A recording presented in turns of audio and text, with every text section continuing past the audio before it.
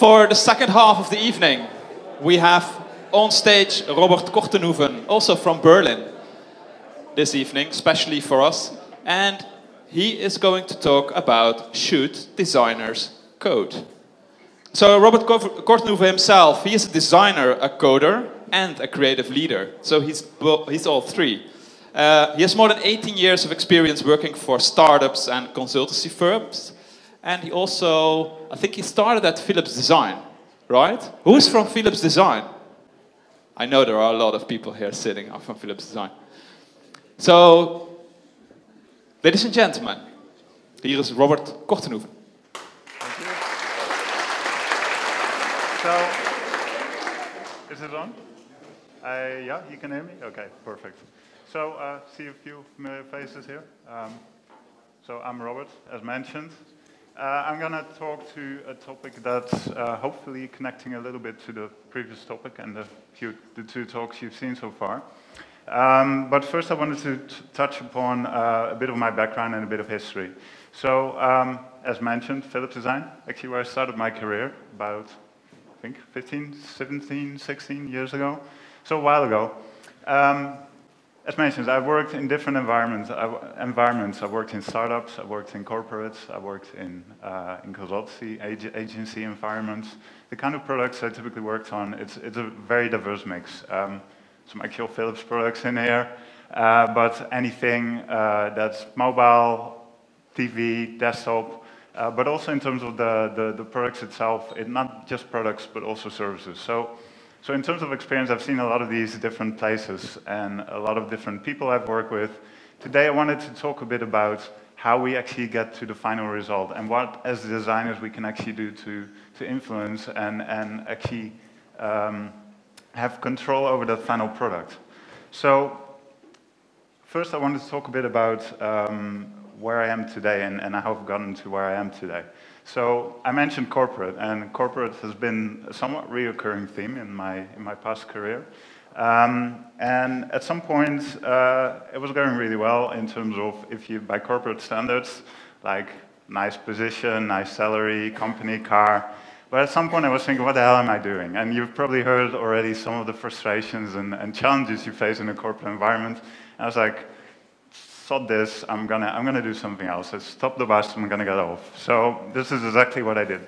Because for me, my passion has always been to actually be very close to the products we build and the final result, and actually building things, bringing things to life. And if you think about it, as designers, this is what we love doing, right? We love to create and bring things to life. So today, if you walk past my screen, I still do all this management. That's part of the job. But often you'll also find this kind of stuff on my screen. And for a designer, that might seem very strange. A lot of people are wondering, what the hell is this guy doing again? He's just sitting there with his code on his screen. What's he trying to get at? So today, I'm actually at IM.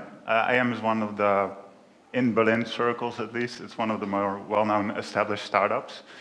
We do photography. And what I do at IM is actually building design culture. And I think Harold made a great point about design-led not being about leading a team, leading people, or leading a team. For me, it's very important what I do at IM to build a design culture.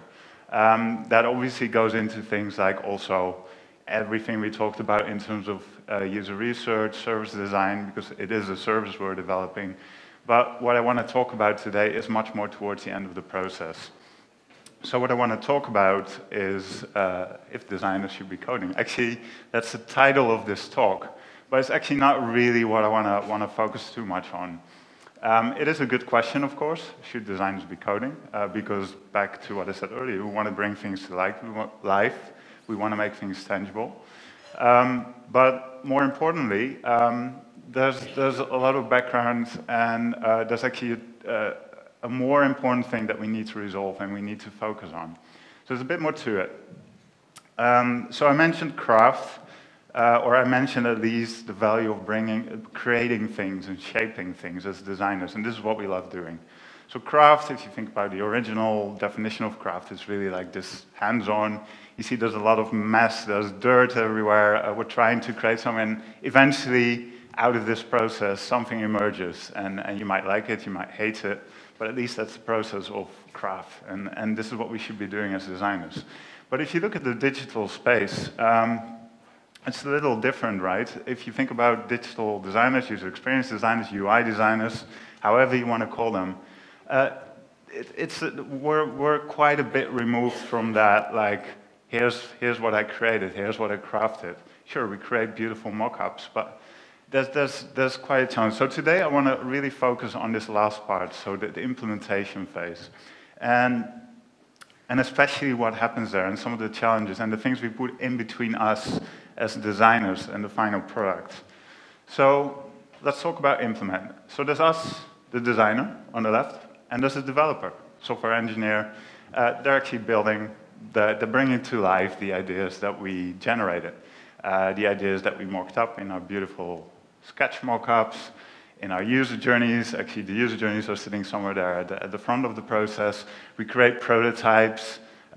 We actually create spec documents, and then if you work in a modern software development environment, whether it be a startup or corporate, you're probably going to create some form of tickets on a thing called Jira, or if you're familiar with these tools, this is what software engineers use today to plan and track their progress. They're very useful tools, but also it actually requires a lot of extra management, and it requires even people to manage that. So we put another person in between us and the final product. Actually, the final product is not even visible anymore. So we're dealing with a lot of extra overhead. We're having meetings, we're doing communication, we're creating long emails with feedback. We might put the feedback in the tickets on these beautiful tools that we have. But still, there's a lot of extra activities and extra work that happens in between. So what we should aim for, and this is really the core of what I want to get to today, is how can we get a bit closer to the final product? What can we do to get more control over what the user actually ends up getting in their hands and what they get to play with? So the first thing you obviously can do and should do is put everyone together. Philips Design was always a nice example. Philips Design was an amazing place to work. I mean, a lot of people sitting here can vouch for that. But the problem was often that we were quite far removed from the people actually building the products. Sure, we would go and visit them with our badges, and we could go to some other Philips building, and then spend an afternoon discussing what was right and what was wrong. But putting people together in the same room, on the same floor, in the same office, makes a lot of sense. And we're actually doing that today. A lot of companies have moved to this model, a lot of change in the right direction in that way. But it doesn't actually solve the core of the problem. We're still not quite close to the final product. Sure, we're sitting next to the guy building it, we can look at the screen and start pointing at things and make comments and get into arguments, which is often what happens. But we need to focus on what we can do ourselves as designers. Sort of, I created these 3 pillars. I also have pillars, by the way. The pillars are for you, though. They're not for the end users or for your stakeholders. So the first pillar is prototyping. And this is really about bringing your ideas to life. And what's really amazing, if you look at the design tools we have to your disposal today, it's so much different from 10 years ago. Today we have a tool called Sketch, which is what about 90% of UI designers actually are using. These tools are amazing. Like you can create something, and then they have a little tool that you can put on your phone, and while you're drawing, you can see it on your phone, and you can give the phone to your CEO, and you can say, hey, look, if we do it like this, or we do it like that. By the way, don't work like that. That's a terrible process. But the tool is really amazing. You can see it on the device. And this is really the key point here. When you want to develop and design something, as soon as possible, you want to see it on a target device. And we were talking about how you can test and prototype the experience. This is a small little part of it. The other part are prototyping tools. And if you're a designer, this should look very familiar. But we live, I would say, in the golden age of prototyping tools. And prototyping is really about bringing your ideas to life to an extent where people can play with it, which is great for user testing. It's great for evaluating your ideas within the company. If you want to present it to the CEO, you say, hey, look, here, have a look at it, have a play with it. So not just look at it, but actually have a play with it.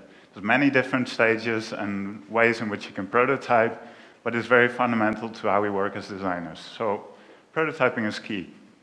But prototyping, and this is where my first pillar ends and we go into the second pillar, Because with prototyping, we still put something in between us and the final product, because we're creating an alternate reality. This is what I call it.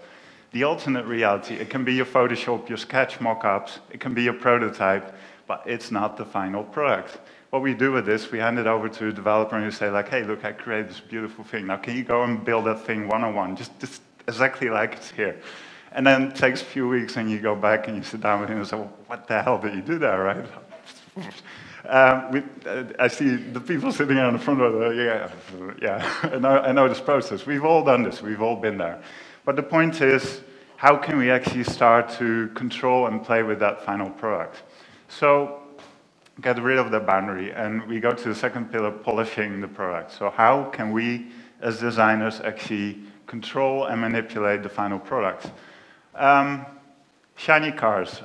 It needs to be as shiny as this. In Germany, they love their cars. A lot of shiny cars there, shiny German cars. For you, though, as a designer, the reality is often a little different, right? It's not as shiny as this. If you're a web developer, this should look somewhat familiar, right? You've seen this if you manipulate CSS.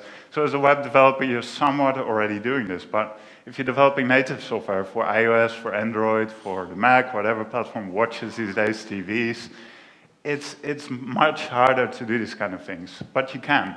The problem is we don't engage in a conversation with the engineers and the software developers to actually enable these kind of levels of control often.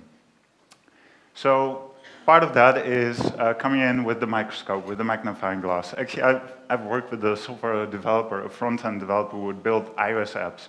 Well, actually had one of these on his desk. If you see a guy like that, you should definitely hire him because it means he's meticulous.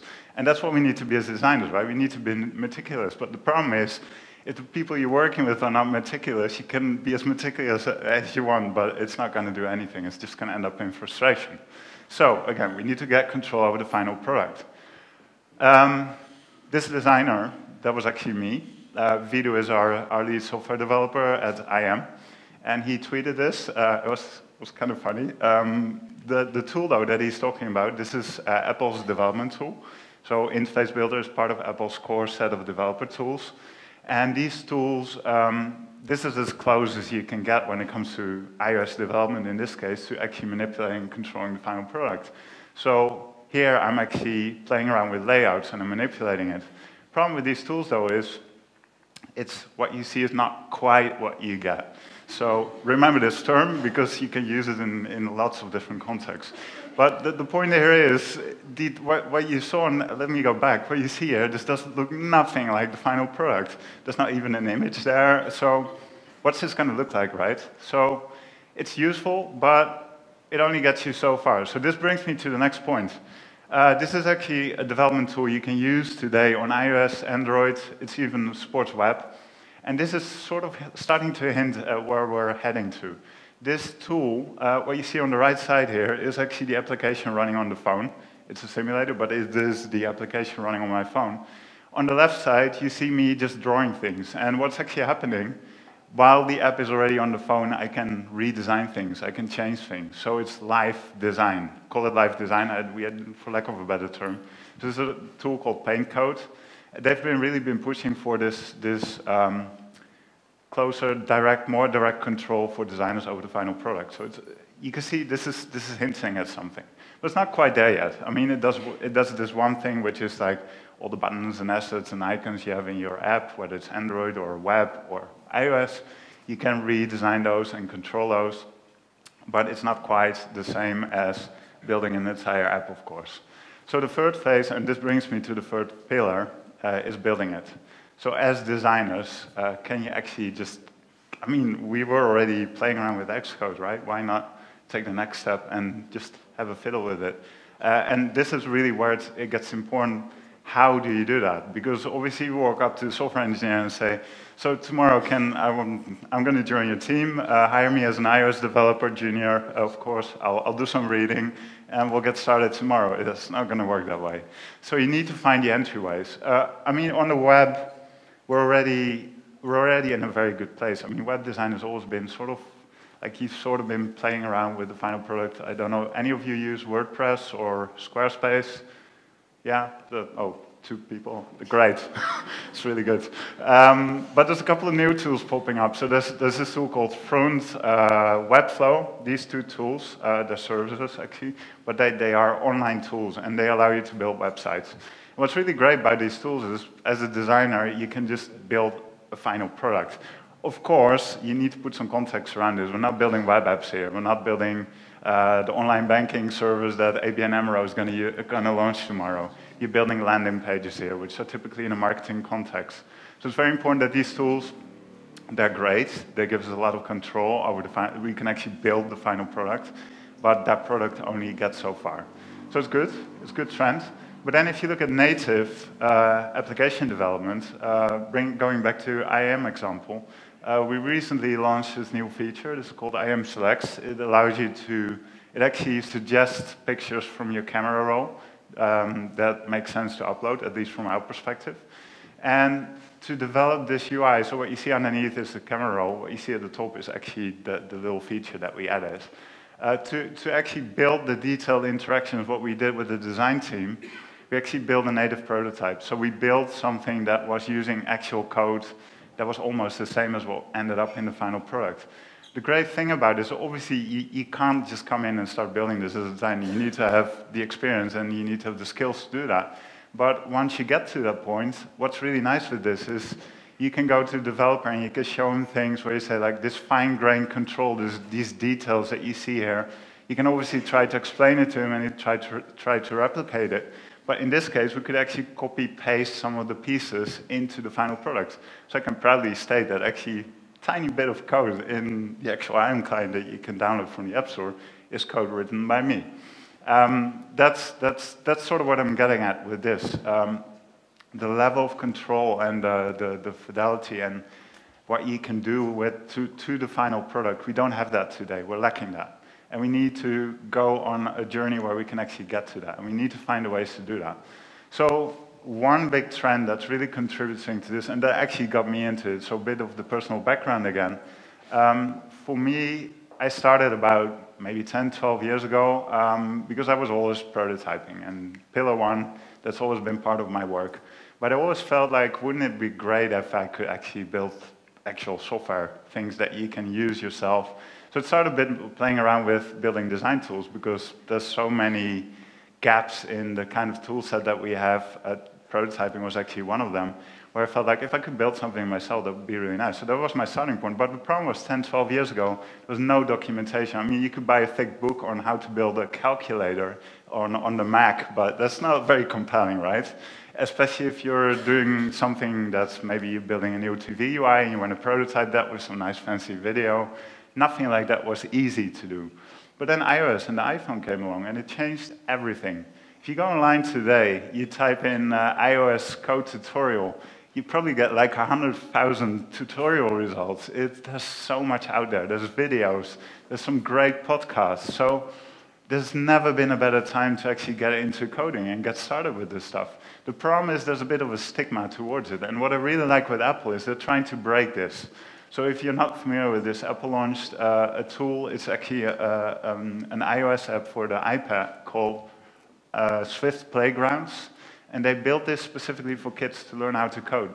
And it's a very playful way. It's almost like a cartoony storytelling way to get kids familiarized with code. Point with that is the coding language has changed. It's becoming more and more accessible. It's becoming more and more readable. And these tools have been introduced. And then there's all these resources. One thing I want to leave you with on that, there's a website called Stack Overflow. If you ever have a question like, hey, I want to animate a video into the screen in iOS, type that in Google. Probably first result will be Stack Overflow. There will be bits of code there that you can just copy paste. This is how I started. You talk to a developer about this, you tell them you do that, this is not done if you're a developer. But for us as designers, it's so amazing because I can take that bit and I can just make it work. And that's the point about it. Just do it. Don't care. Don't care what they say. Don't care what they think. So 3 pillars. Remember these. If you're doing 1 or 2 already, excellent. But think about 3 because 3 is just really compelling. It's really interesting to be there. A couple of things on what's next. I see I have 1.5 minutes left. AI. So going back to the topic of coding, everyone's like, oh my God, they're going to steal our jobs. We're all going to lose our jobs. Tomorrow, there's going to be a machine, there's going to be a robot sitting at my desk. He's going to do all my administrative processing, my spreadsheets.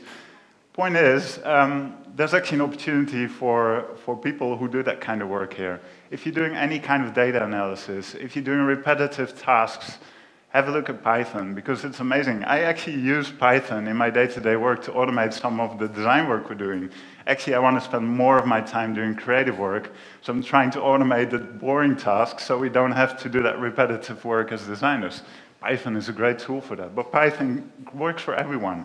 Anyone who does any of that repetitive work, data analysis, get started tomorrow. Again, Google it. I want to start learning Python. There's a gazillion tutorials out there, videos. It's really fun. You need to have a right mindset, of course. You need to have the motivation and the drive. Last one, VR, AR, mixed reality. We're all talking about it. It's amazing buzz around it. Apple and Google are launching all these great pieces of technology. It's on the phone right now. It's going to be on your face eventually. This is the next paradigm shift. You can challenge me on that after the drinks, but it's a given. So no negotiation, but you can challenge me. The point with this, however, is not so much that technology or what it's going to do for us, but it's actually the tools that we have to our disposal today and that are actually being used right now to build some of those cool apps that you can download now for your iPhone on the App Store. So all those AR kit demos that you see, a lot of them are either built in a tool called Unreal Engine or Unity. This is Unreal Engine. I use it a lot myself because what I find really amazing about this is you're sculpting. You're in the environment, and actually to the point now where you can put on the VR headset and with the controllers you can actually start building and sculpting the environment around you. So remember that thing I showed you earlier where we were manipulating the actual design on the product? This goes even further than that. We're in the product and we're sculpting around us. And this is, for me, this is fascinating. And if you think about like that thing that's going to be on your face and you're going to be looking around and you can just create and you can add interactivity. The moment I put that tree there, I can run into it or I can shake the tree and apples will fall out. I mean, or oranges. That is going to be amazing. And I think that really shows us where we should be in terms of mindset as designers and developers. So I'm out of time, but the key thing also is start thinking about unifying skills and disciplines and start tearing down boundaries between people and job titles. Because in the end, it's about empowering yourself and getting closer to the final product. So think about hybrid developers, designers, product managers. We have product managers that I am doing design work. We don't care. If it makes sense, they should be doing it. So don't fight it, embrace it. Look for the opportunities, be curious, create something. So go tomorrow and use Python, use Swift, doesn't matter. Find an opportunity in your day-to-day work where you see like, hey, I can actually build something here. Let's try this. Maybe somebody else did it already for you. Then you can take the work and start improving on it, open source. It's a great thing. Also fail. I mean, obviously, the acceptance of the fact that you're going to fail with this is a given. You need to have that as an underlying rationale. If you assume you're going to be successful on day one, obviously it's not going to happen. But you need to persist through it. And then you learn new things. And that's for me at least, it's been very gratifying to do that. So move a little closer. Finally, get close to that final product and find ways to control it. So remember my pillars, find the ways to actually manipulate and affect the end result and work together with the people around you to see how you can enable that. So that's it. Thank you. Thank you so much. Thank you, Robert. Do we have any questions for Robert? Any questions? Think about it. So, Robert, yeah.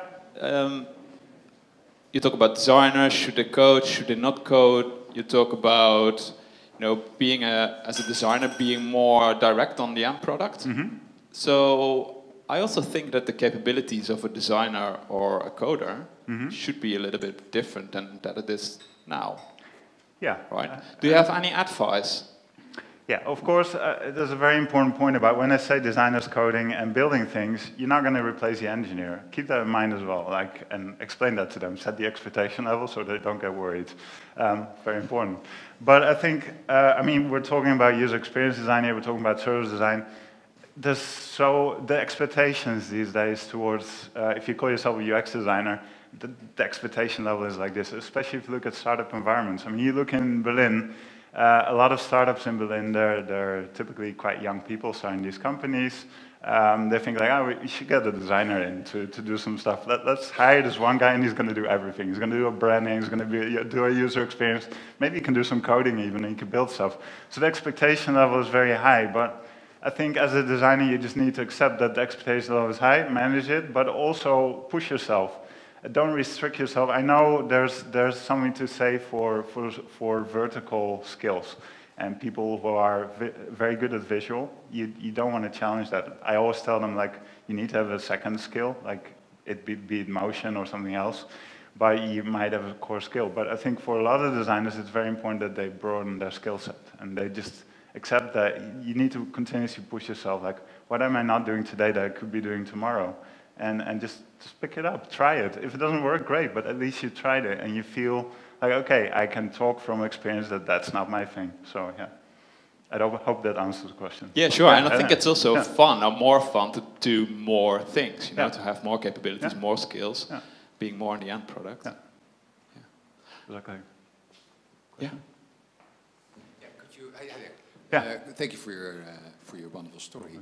Could you explore a little bit more on the fact that you mentioned artificial intelligence? You know, it's moving up, it's a big black monster, it's going to eat everybody. But behind it, there's this whole experience you're talking about based on algorithms. And I see you being involved in developing or instructing the right people to do the right algorithms. Right or wrong?